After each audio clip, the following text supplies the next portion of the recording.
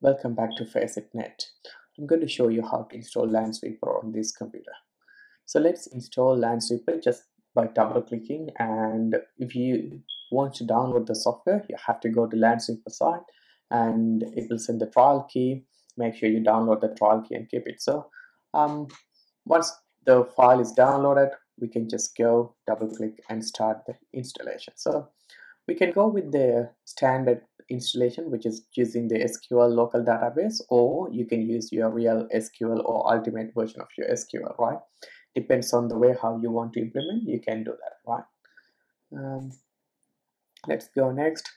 It's going to use the default port, website ports on port number 80, and then it's going to use the HTTPS ports on port number 82.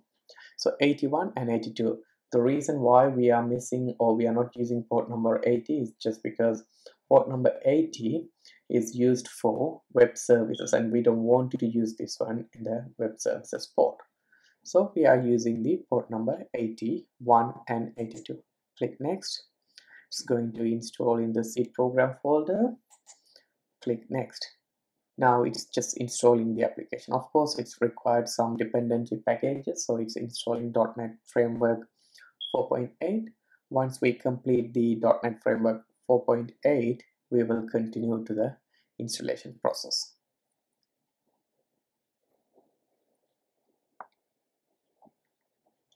Alright, it looks like we need to reboot the system. Let's wait this one. Once it's done, we'll reboot the system as well. Right, so it's installing the file. Here we go. The installation is completed. Click finish, and you can open through Explorer. LanSweeper, that's the website. It just goes to the website for the rest of the installation configuration. So I'll just minimize that and we'll need to reboot it. So let's reboot the system first.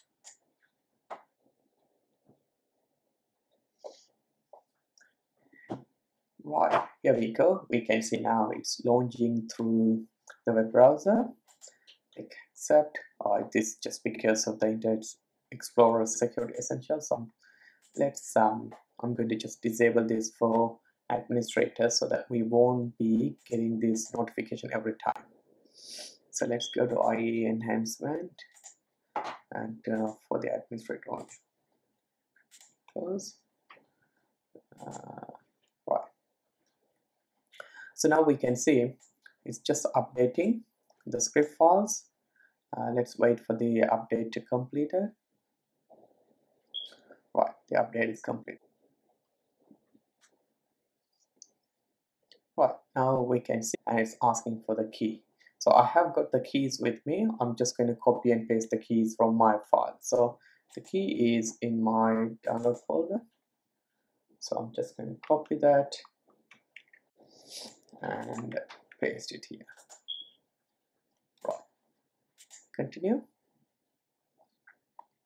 Right, so it's going to add the next. Within 5 minutes we'll be ready. Right, click next. Now this is going to detect the network.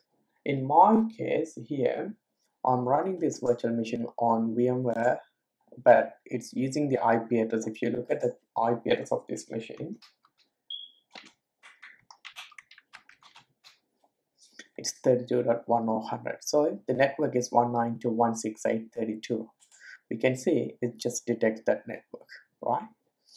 So it got the network and it detects the types of the asset I have on this network. So it detects that there is a Windows machine, or there are some Windows clients, there are some Mac or Linux based network devices are there, VMware clients, right?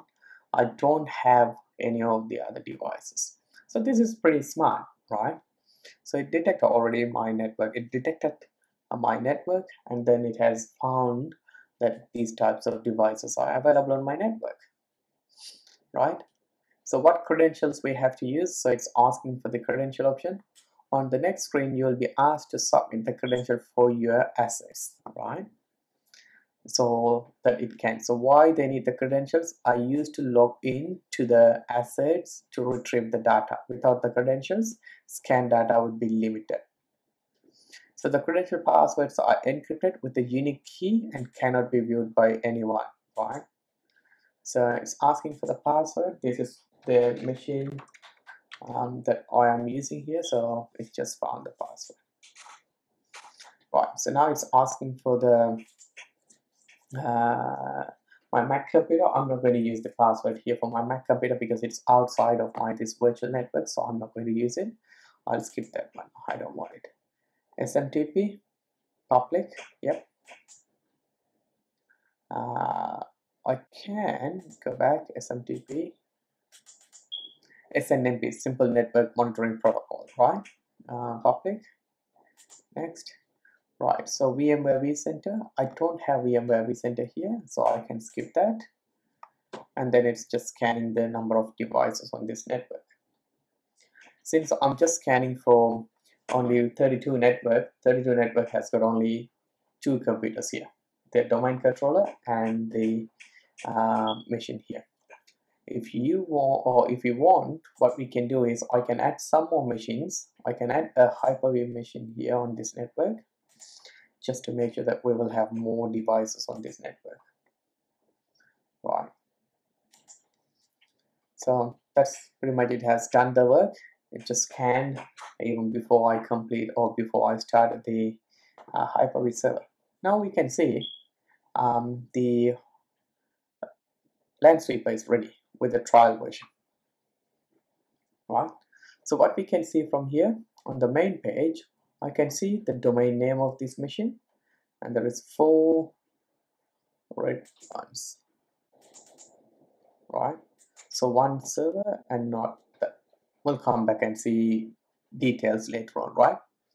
And it's using the local subnet as in the same machine subnet, and it detects some other devices, like as in you can see here, it detects some switches, 64-bit computers.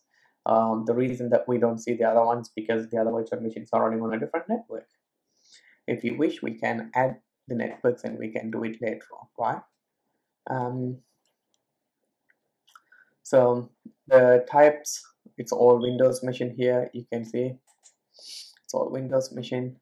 DC1, right? That's the one. Hyper-V. This is my Hyper-V server. So if you look at this machine, the name of this machine is Hyper-V01. So you can see it says Hyper-V01. Veeam is the same machine itself, right? And Windows 10 and the other 2 Windows machine, it detects these 2 machines, but the reason why you can't see them, these machines are inside my Hyper-V server, right? So if you look at the Hyper-V server, I have these 2 machines. One of the machine is the replica, the other one is the original machine. So I'm just going to start this machine. Make sure that I can detect them as well here, right? So scan. It says last try, so it just picked it up. So I can just scan it again, right? So we can go to assets and we can do another scan here. Hyper-V guest, virtual machine, right? So let's go through it. You see here there's a rescan option. Let's do a rescan to find out the machines. So we can see pretty much what else we can see from here. If you look at this machine, it tells you the details about this operating system. It tells you it's a type of Windows, the login user, operating system, built version of the operating system, right? The domain, the manufacturer, so it's running on a VMware. It's just got 2 GB RAM, CPU type, no antivirus installed. That's the dangerous part of it, but it's just a virtual machine. I'm going to shut it down after this, right after this I'm going to just shut it down. And it tells you almost everything, right? And then you go to config, right? So here we can do all the other sort of configurations, right? The operating system level configurations, and it tells you what's inside the operating system, the memory disk, right? Go to softwares. It tells you the installed softwares on the system. We can monitor the performances. right? You can add the performance monitor. And if you go here, you can add the performance monitor. So I'm just going back to assets. So you can see that it detects a lot of devices now. This is my VMware gateway or VMware virtual router, right? You can see that's the gateway router, right? So it detects that. It detects the replica server, right? It detects some of these servers from here as well, right? The Windows servers. So pretty much it finds a lot of assets here, right? So we don't need to rescan again here. Let's go to one device. So I was looking at one device. So performance, right? Here we can do check the performances, right? So it's just need to start the performance. If you click here, you have to start this performance. So the one that I'm here, I'm interested more into here, easy one, right? Uptime, it tells you when this was up, when this was down, and it tells you the location. So you can add locations, depends on the way how these devices are configured. You can add the locations, all right? Event logs, reports, history. So you can see this gives you a lot of information, right? A lot of information about the machine, right? It gives you almost every information about these systems. So let's go back to dashboard. So this is sort of my teams, right? So if you go here, you can see the team members, and you can just start creating sort of tickets and stuff like that. Right, so you can create ticket, and you can attach the tickets as well, right? So that's another advantage here. So that's my ticketing. So asset groups and alerts, right? So it gives you a lot of information, right?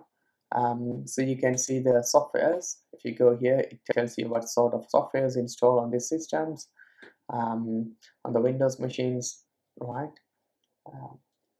We can find those information, ticketing information, calendar, configurations. That's the notification configuration for this system itself, right? We can do a lot of configuration for your LanSweeper, so you can customize your LanSweeper based on your need, right? So you can set up email notifications here, right? Add email, and you can set up an email notification here. You can create ticket contents, right? What should be in the tickets, right?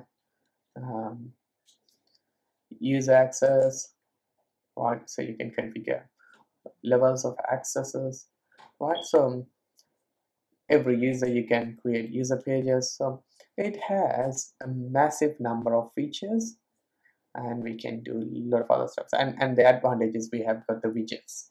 So if you want to do things, we have widgets as well here. So pick the widgets that you want to do, right?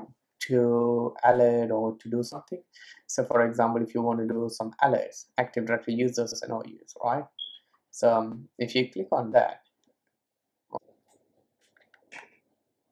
right, just put a somewhere here, right? What else we can see here? The interesting one, IP locations, softwares, right? So if I go back to dashboard, it tells you the employees from the Active Directory, right? It gives you every information about that. Reports, you can have the reports, right? So I've just gone through the basics of LanSweeper, right? What I do in another video, I'll go through step by step through detailed information. So what we can do is we can add a new asset. You can add a new asset here, right? So if you buy a product, you can add when did you buy, all these warranties and every information you can add into this system, right? Leave this one, right? you can add a new location. If your company has got multiple branches, you can add the locations, right? Yeah, so pretty much I've just walked through the basics of LanSweeper, right? If you need more information about LanSweeper, just let me know. I will create a video based on your requirements. The one that I'm using is a trial license, right?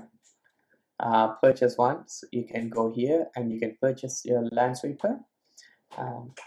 So if you want to buy the LanSweeper to manage, if your company has got multiple devices, I'm sure that it is one of the best way to monitor your devices. Right? All right, so I'll stop at this point, and make sure you do subscribe to my YouTube channel FaceItNet to see more interesting videos on these products. Thanks for watching. Thanks.